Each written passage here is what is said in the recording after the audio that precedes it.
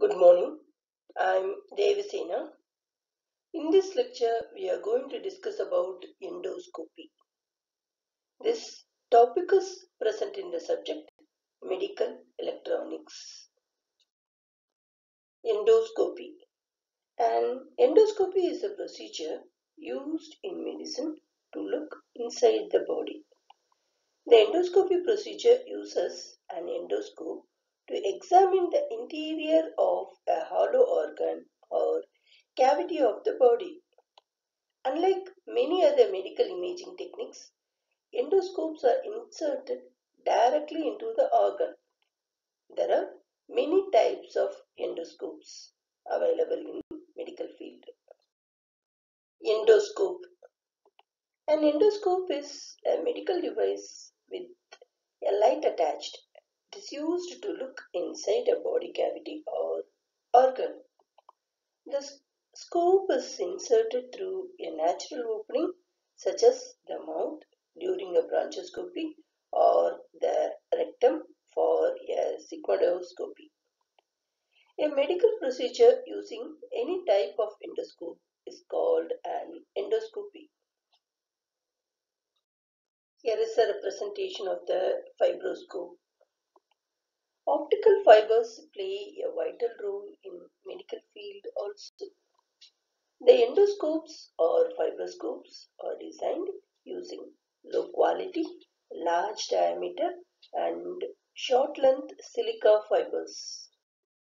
Here is the representation of the industrial fibroscopes. The parts that are present in the industrial fibroscope is represented here. The broncho-fiberoscopes, gastrointestinal-fiberopes and laparoscopes are the important endoscopes used in hospitals for examination, treatment of diseases and surgery. There are two types of endoscope. They are flexible endoscope and rigid endoscope. Usually, in each endoscope, there are two fiber bundles. One is used to collect the reflected light from the area and from what we can view, the inner structure of the object.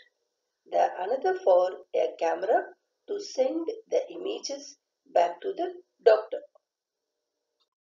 Thus, the endoscope is a tubular optical instrument to inspect or view the body cavities which are not visible to the naked eye normally. Many instruments are equipped with the endoscope. They are small forceps for taking samples of tissues, biopsy specimens for microscopic examinations in case of suspected tumor. The body cavities can be inspected either through existing orifice in the body or through the passages created with a sharp instrument so that endoscope can be inserted.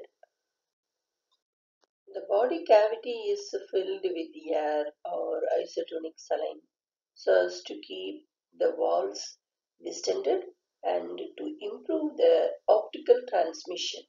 Here is a representation of the optical transmission. The light is guided through glass fibers by total internal reflection. Endoscope parts are represented in this diagram.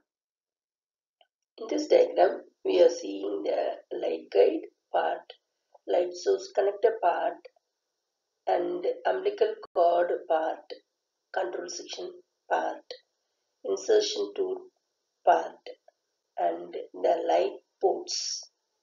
These are the parts that are available in the endoscope. Schematic diagram of endoscope is shown here. In this, the tip of the endoscope is focused. It comprises of light guide, image guide, and ancillary channel. And here we are having a colorimeter and focusing lens assembly also inside the ancillary channel.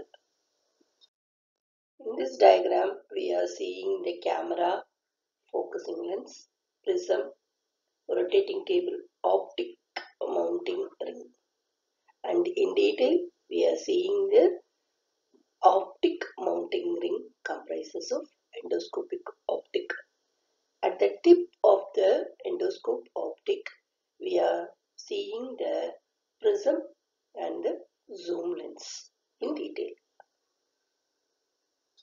Endoscope with optical fibers representation is shown here. Figure A shows the optical fibers. Figure B shows the cladding portion that is available in the optical fiber, and figure C represents the passage of light. Figure D represents the optical fibers that are present inside, and figure E represents custom built fiber holding sheet.